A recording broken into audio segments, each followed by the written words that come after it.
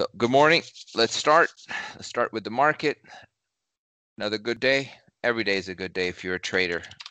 What a great skill to have. Market. Talked about yesterday. You just continue to move along, right? Got to move along. Just continue to move these lines. So this becomes what was resistance now becomes your new support. And then your support is right around here. This is a nice where market kind of pivoted or yesterday market bottomed. You can see what happened yesterday, and we did this work yesterday as well. Right here, market right into what 10 o'clock reversal time. Those of you who know the reversal time and have traded with me, it plays a huge role. And look what has happened. We got a double bottom here, and we never looked back. So nice move up. During that time, I was actually shorting Myrna because that was showing relative weakness yesterday in Myrna, and I might have Myrna on my watch list again today because this is, it takes out 136. It's gonna have a nice room lower. Could be. We talked about yesterday on Myrna that now it's caught up to the rising 21 MA, but these two are super stretched between each other, so that once the stock drops between the moving averages that are stretched, it drops pretty quickly here. So Myrna could be watched. So I'm gonna put this on the I'll just put on a short as shorts to watch Myrna. So that's how I shorted Myrna as far as relative weakness. Baidu was, just look at this. I mean, come on. At some point, things have to get back to normal. So you can see what happened here. So what you see is like way up, we got a biggest bar, volume, and the bar, and another gap up. And this one really rallied yesterday. If I show you guys right here on the 15-minute chart, it rallied. And then I shorted under what did I short? Like 190 something 25 Baidu, but it worked out really good. And I stacked my order here on Baidu. Let's see if there you go. Shorted at 190, 199.23, and then just stacked the order on Baidu. So, and then obviously took profit quite frankly, took 199.23. I shorted and covered at what 190. 195.35. So I covered it pretty quickly here on Baidu. So that's the Baidu how we short it. Going back to the markets. You take a look at spiders. They're the same, right? It's right at the highs. This gapping over new highs on the spiders. If you want to draw your lines, that's your new support. What was resistance became support. So you had a nice rally here, So you're forming that beautiful W here. So W gives you measured move, 364, 371, maybe 378. 380. Now we are in our swing trading. We are long of these indexes, SPYs, and Qs, and now we're up about 60-70% on those options. So doing well there as well. And then IWM higher if I can get there. Look at this continuous. If this can just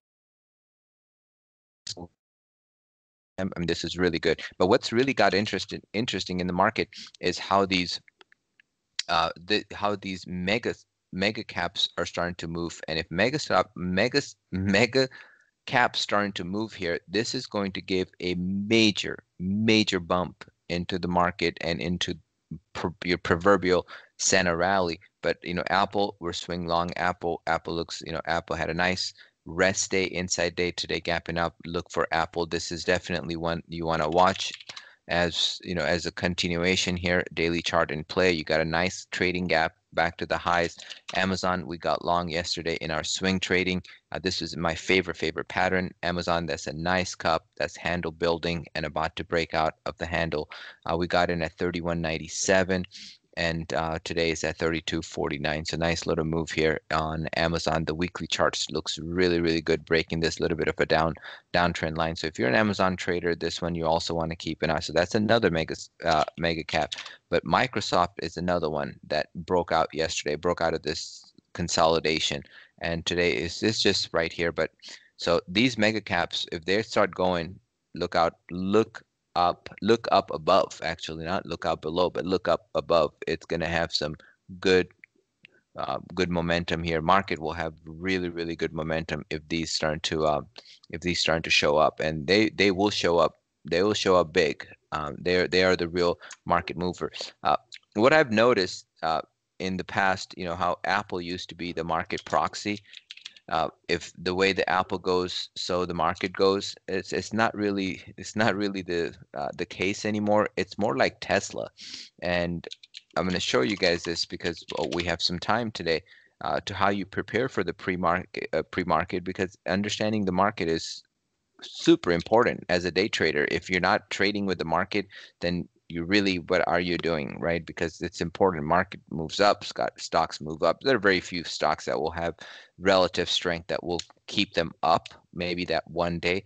But overall, as goes the market, so goes your stocks. So that's how, you know, Tesla, if you look at Tesla yesterday, you know, same thing. Look at this. Tesla bottomed here, and I can show you here better. Tesla bottomed here, right up here. So take a look. Look what happened. This, you know, about 10:30 reversal time, and 10:30 market double bottom. So right here, Tesla bottom 611, finished at 622 for the rest of the day. So I think, you know, this is becoming more of a market proxy than anything else. And I'll show you this. Look at this. 10:30, right? Tesla bottomed, and market double bottom. So becoming more of a market proxy here. All right, let's take a look at our gap ups and gap down. We have, I think we have a couple of things that, you know, setting up pretty nicely here. A RAD is definitely a tier one gap. Now it's, you know, it's right at resistance. So that's, you know, that's the only thing that I am not giving, you know, right off the bat that I am excited to say, oh man, you know, this is the one I got to go right at the open. Now, however, here's a trading plan for the RAD. I love for RAD to open lower, print a red bar on the 1 minute chart, ideally under the $20 mark because that's where we're at. See, this right here. This is where the resistance at, about $20, and that's where it's opening up. But it is gapping over 1, 2, 3, 4 red bar because what do you have? A red bar. What is topping tail? The topping tail is a red bar because this bar was green at one point, finished at the low. So really understand what happened in short time. But and then all these folks right here were in profit yesterday. They're like, no, we don't want to hold into the earnings. We want to sell. And you got a little bit of a volume. So they've sold. And maybe some traders got short here as well. So today, over $20, you've got triple top here, kind of, you know, double, triple, whatever you want to call it. But you've got this top here on the weekly chart. If we take out this thing has room to $24. So that's the trading plan. Open up red, open up lower, print us a red bar, and after you print us a red bar, then we go into then we play over that red bar. Hopefully it's under $20. Give us a good entry, enter with the risk. This could be an all-day hold. So that's the plan for the red. A-bus, same thing. Airbus is, you know, or whatever. A-bus is gapping up to 501, and you know this is not a tier one gap, even though it has a shock value over the red bar, but it's right into this resistance, right into this area. Same concept. We'd like to get a good setup here on A-bus, and I'll be interested. Now ORBC is good. It's gapping to 730. 730 takes you right up here. It got a little bit of resistance to the left, but I think this is all worked out way back when. So it's all worked out during this time, and around here it all worked out. I think this has room to about $8 here on ORBC. Next one is Riot. Obviously, this one is interesting because now it's gapping to 1167. Bitcoin is at 22,000, and same thing with Mara too, right? Mara is doing the same thing, so they could be in play, both Mara and Riot. So you can see Mara is gapping up as well. So you can keep an eye on them. Mara is not. I mean, it's coming after, you know, big green bar here, Mara. So I'm not sure if I'm interested in Mara. I like Riot a little bit better because I've got some things that I can work with. This one I'm gonna pass. There's no volume, so let me delete that. CHWY is, it's up 100 bars, up 100 bars, and then gapping up another. But it's on a pullback. I do like this. I do like CHWY because daily chart strong. The weekly chart is up 1, 2, 3, 4, 5 weeks. So keep an eye, but needs a pullback here. CDE is gapping up to 1063. Same thing here. 3 weeks, 2 weeks, biggest bar today. Matter of fact, this is like Baidu. Look at this, but not like Baidu because it's not. It's just broke out. It broke out yesterday. Matter of fact. So this could have continuation. Needs a pullback before we can play higher. It's so 77 is right up here. So you've got room maybe to 78. It's going to be a quick one. It's a tier 2 gap into a lot of stuff to the left. So keep an eye on this. It pulls back. You're going to need a pullback entry. I think on a pullback entry, it will be good. JBL, new high, $44 was the high on the weekly chart. It's been up nicely. This chart's been up coming up after a red bar. It's not a tier 1 gap. It's a tier 2 gap. It does. It's just there's no shock value here. Even this red bar doesn't provide you any shock value. It's nobody really sold it, and it closed below the previous day low. So that's how you really think about it. Okay, you know what Jay said. Okay, you know what, if it's a red bar, it's a shock value. It should be a tier 1 gap. Well, yes, but you have to understand where the red bar is coming from. If you just print a red bar and it doesn't even take out the yesterday's low, I mean there's no shock value. So there's no shock value here. So it's tier 2 gap. Could be quite frankly, it's really tier 3. But I can probably build a case for tier 2, but I'm not too excited. Roku is super chart on Roku. Really nice consolidation on Roku here on a daily chart. Today's gapping up. Roku is definitely one of my favorites to play higher as a daily continuation play. New highs on Roku. I was hoping we get this weekly inside bar, but that's a wishful thinking. SQ, same thing. Super chart here on SQ daily chart in play. PayPal we talked about yesterday. Yesterday it broke out. Had a nice run yesterday, and today we might see continuation. NVAX, I like this daily pattern on the NVAX. It came back, put a reversal bar yesterday. Today's gapping up a little bit. Now this one, if you catch it early, it puts move in the first 30 minutes, and then it depends what happens. But when I say the first 30 minutes, this first bar is 30 minutes bar. Look at 30 minutes bar. And then does nothing. 30 minutes bar does nothing. 30 minutes bar does nothing. 30 minutes bar, and it maybe yesterday. So that's how NVAX, the behavior of NVAX. And I look at those, nuances and see, what the chart behavior is telling me.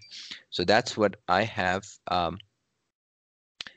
That is what I've got on the long side. Yum. And let's take a look at Yum. Let's take a look at Yum.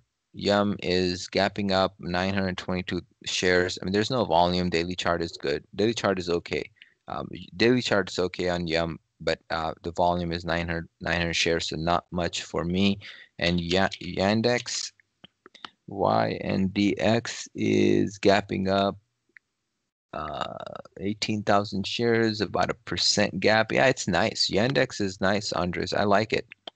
Yandex is nice. Nice little base here is taken out of the base. It's coming after green bars, a tier 2, tier 3 gap kind of.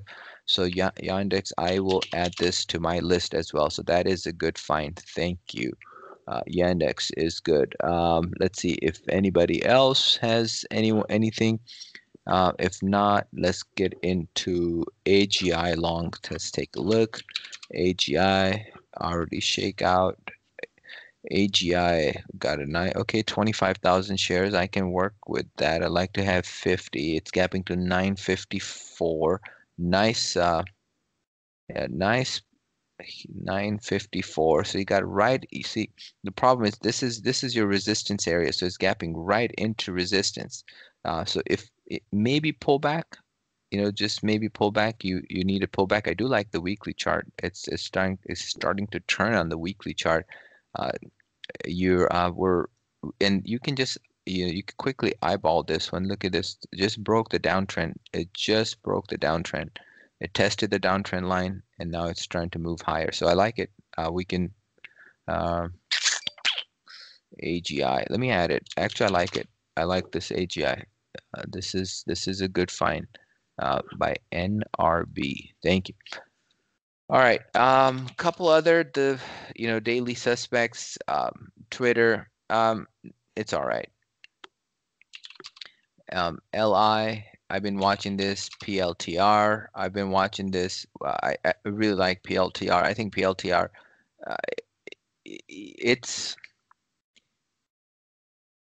PLTR could be a swing trade. I mean, honestly, if PLTR takeouts 20, if it takes out this area, this high, uh, right here, let's say 27, PLTR can explode. So this is the one that I want to watch, PLTR. So this can explode here.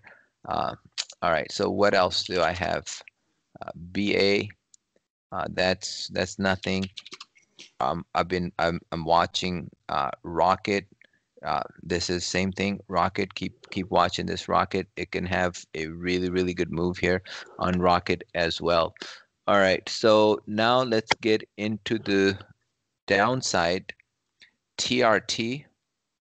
This is super gap down. It's hard to borrow. Not sure if I can borrow this but it's hard to borrow. I got a request. But this is gapping to 925. It's like wait, not even in the chart. 30% gap. Rallied. It can be short on the rally. Zion, I do like this. This is my favorite gap down. You've got a nice sell setup here on the daily chart. And now it's gapping under that. So 360. There's some support, but I think we're going to see 330 here with a 5 or 10 cent stop. You can get nice. HCNP, perhaps the best gap down, and I'm trying to locate this. I haven't gotten confirmation on HCNP, but if you have HCNP in any platform, this is the one you want to short. If it takes out this area, like around 70, so 71.15, I mean, this got nothing. It's a really really nice gap down. Unfortunately, it's not available. Baidu, I am looking to short this Baidu. I am looking to short this Baidu again on continuation. I think Baidu gives us about 170. Once, we could see 175 on Baidu and maybe gap filled here, 167. So keep an eye on Baidu.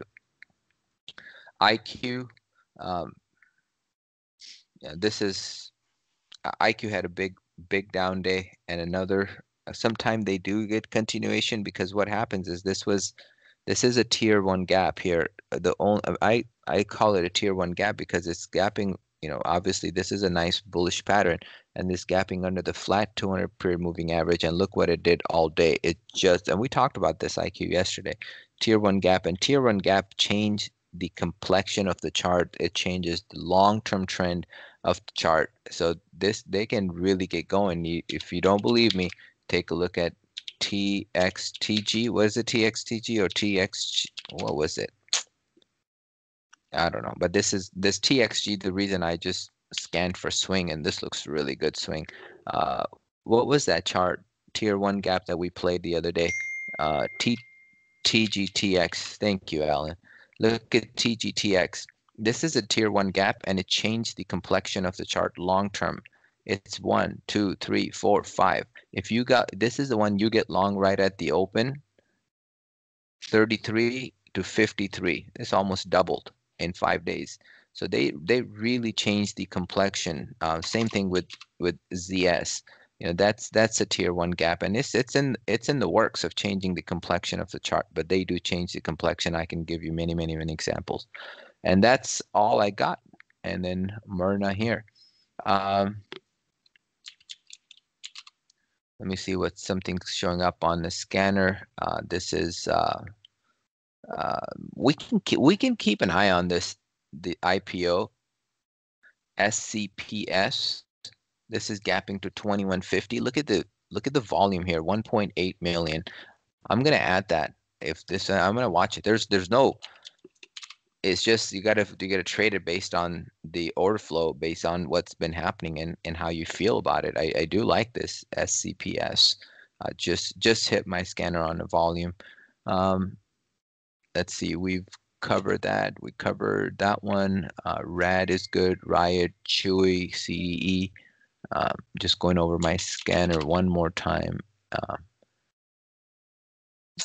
Space, you can add it to the downside. Maybe there's some room here on the space, more downside. OCG, yeah, there's another one. Oriental Culture Holding, 1714, 2 days. Now it's gapping up on a 2 million shares. Yeah, let's add it. Let's add it. See how this one trade. Now, I'm not going to be watching this right at the open, but yes, we can add it. I mean, and then you've got, obviously recent IPOs like Dash, Wish, and which is gapping up a little bit. And so that's it. And I do like this Caterpillar daily chart. I think this one has super performance written all over it. And then let's look at CAN. CAN is, yeah. And if you want to really, here are some of, here are my, we talked about the OCG, that's up 200 SCPS. I already put that in your the pre-market mover. TCAT, really NXTD may be the one that I like, and that could have continuation from yesterday because now it's over $1. If you want to trade some of the speculatives, so those are the one that can get going. But that's all I have. So, all right, it is 9:25 or 6:25 my time. So I think we're good. We are ready to go. Keep an eye on RAD. I do like the RAD is the best. I gave you the trade plan for the RAD. I think this, there you go. It's just broke $20. So let's see how it trades right at the open. So if I was not on the mic, I probably would have been trading this pre-market over 20. This is that good because you've got 2 million shares almost traded.